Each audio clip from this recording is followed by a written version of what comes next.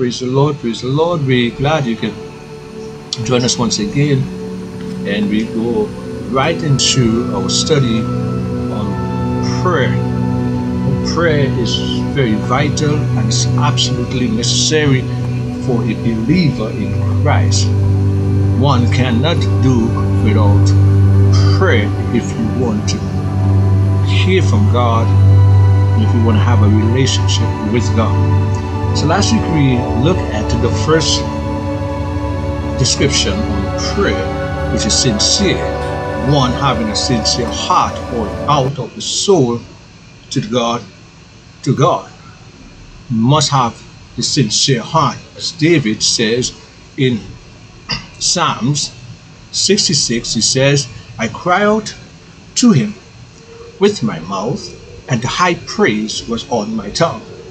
So here is David crying out to the Lord. We all need to cry out to him. Some believe that they don't need to, but those who are born again, those who know their God, we need to cry out to him.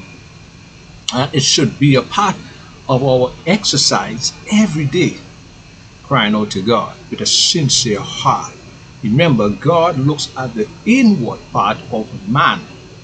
Even though man looks at the outward, God looks at the inward part of man. So here we go again. He says in Hosea said, they do not cry out to me from their heart. So we also learn that there are some pretenders within the body. There are some who will dress like you. There are some who will cry just like you. But God knows their heart. And they are sincere. Trust me. So sincere, but within them there is they're only for their greed, only for what they want. Some follow Jesus because of the food and the fishes, but some follow Jesus to have a relationship. We also look at Proverbs 15:8. It says, the prayer of the upright is his delight. Okay? Proverbs 15:8. The sacrifice of the wicked is an abomination to the Lord, but the prayer of the upright is acceptable to him. Talks about upright, talking about holding or keeping the principle, keeping the word of God. That's why the scripture says, bind the word around your neck. That is a reminder of God, reminder of what God have done for us. So let's go into the second part. And we're going to talk about a prayer must be sensible, the heart of soul, right? Not just babbling or rattling songs, making a lot of unnecessary songs. But the prayer, right, must be sensible.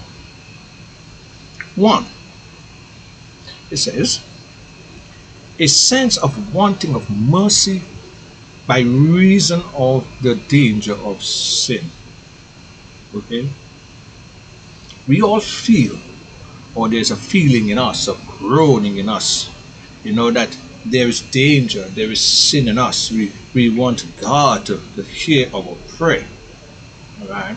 And it's very important. We would notice many men and women in the Bible where you hear groaning, before God, in the flesh, groaning within.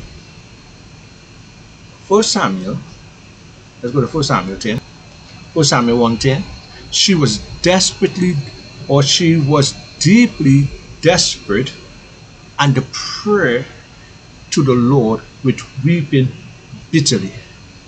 Desperate. We know that Hannah, desperate. There are times in our life, okay, there is a deep, desperate prayer in our life. How many times that you find yourself in a place so desperate that you want the Lord to really hear. You want God to hear your voice. Here is Hannah. and she was desperately fit. Why? Because she wanted a child. Right? Her husband, Elkanah, her husband. Let's read from verse 7. So she went on year by year, as often as she went up to her house of the Lord. She used to provoke her. Then Hannah wept and would not eat.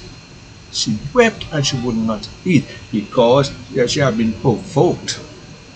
And Elkanah, her husband, said to her, Hannah, why do you weep? And why do you not eat? And why is your heart sad? Am I not more than you than 10 sons? Right? In her heart, she wanted this child. Right? And she was provoked by Penhannah, okay, the next wife. And by seeing Penhannah giving child to her husband, it caused a deep wept, a deep distress, and on top of that, you're being provoked. Right? You know, I always tell people, when you begin to provoke a child of God and they come to a place of weeping desperately inside, God will show up speedily. So verse 8 says, and Elkanah, her husband, which we read, and verse 9, after they had eaten and drunk in Shalom, Hannah rose, and Eli, the priest, was sitting on the seat beside the doorstep of the temple of the Lord. So if you notice, she went into the temple.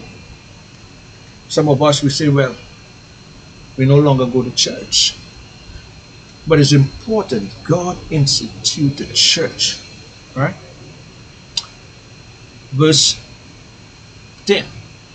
She was deeply desperate, distressed, and prayed to the Lord and wept bitterly. And she vowed a vow and said, O Lord of hosts, if you will indeed look on the affliction of your servant, and remember me, and do not forget your servant, but will give to your servant a son, then I will give him to the Lord all the days of his life, and no razor shall touch his head.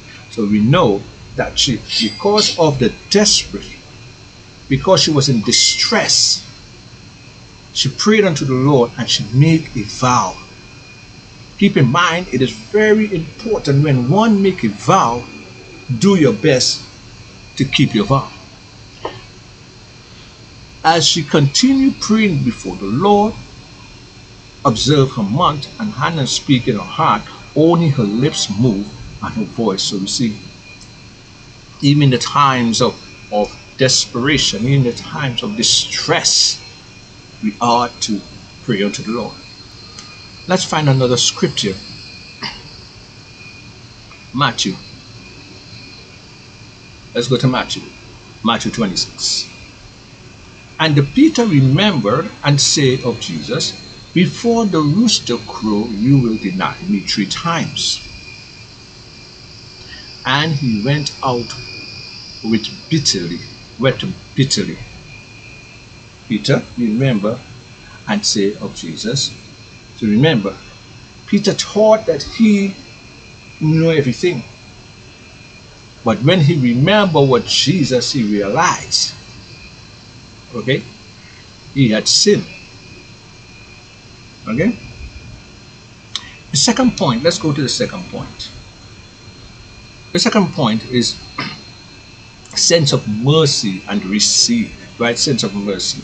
We're talking about, remember, we're talking about sensible, encouraging, comforting, right? Strengthening, enlightening, mercy. And this, we need that in our life, okay, to encourage, comforting. And David says, bless the Lord, O my soul, and all that is within me. So, see, David understands that he himself need to be encouraged. He himself need to be comforted. He himself need to be strengthened. That's why prayer is so important. Prayer is not for God, but prayer is for us. We got to realize that in our soul. He said, bless the Lord, O my soul, and all that is within me. So he command everything in me must bless the Lord. Verse 2, bless the Lord, O my soul, and forget not all his benefits. We are people always forgetting what God has done for us. Even last week, God will show up. And something may happen. And we forget. Because people always forget. Who forgives all our iniquity, who heals our diseases, who redeems your life from the pit, who crowns you with steadfast love and mercy, who satisfy you with good, so that your youth may reward like an eagle.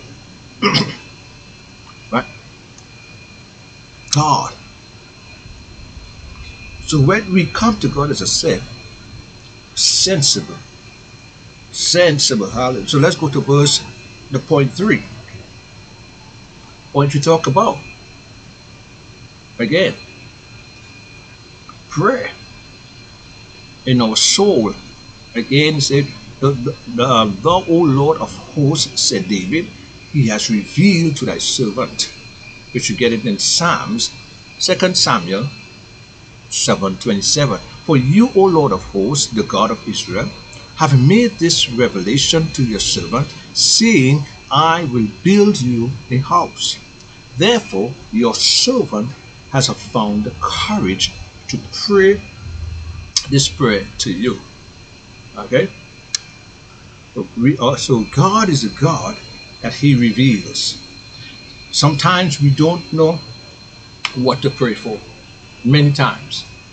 The Spirit of God, he reveals the will of the Father towards us. Okay? Reveal the will of the Father towards us. So a good sense of sin and the word of God. Sometimes we need the encouragement. We need to be encouragement from the Lord. Okay? Very important. So we will stop here today and we will continue. We'll continue the third point in our description of prayer, which is affectionate. Okay? Affectionate.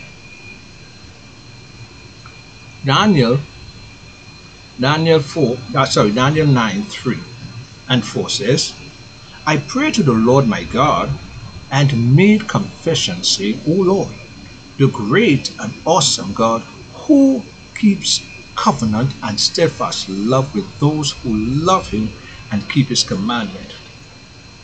Right?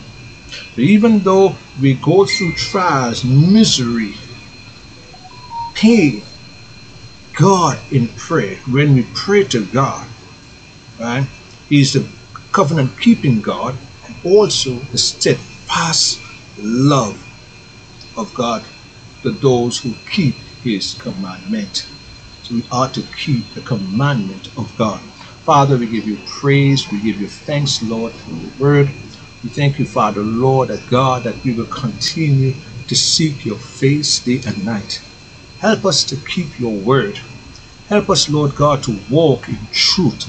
Help us, O Lord God, to keep us in paths of righteousness, Lord, as we continue, Lord, in this series of prayer. Let prayer, O God, be, O God, our lifeline. In the name of Jesus, God, we give you praise. We give you thanks. In the wonderful name of Jesus, amen. Amen. Be blessed, be encouraged, and walk in the blessedness of God, which you have caused us to walk in. Guard your hearts and minds as we see the evil days approach, as we wait for the coming hope of our Lord and Savior, Jesus Christ. Amen and amen. Be blessed.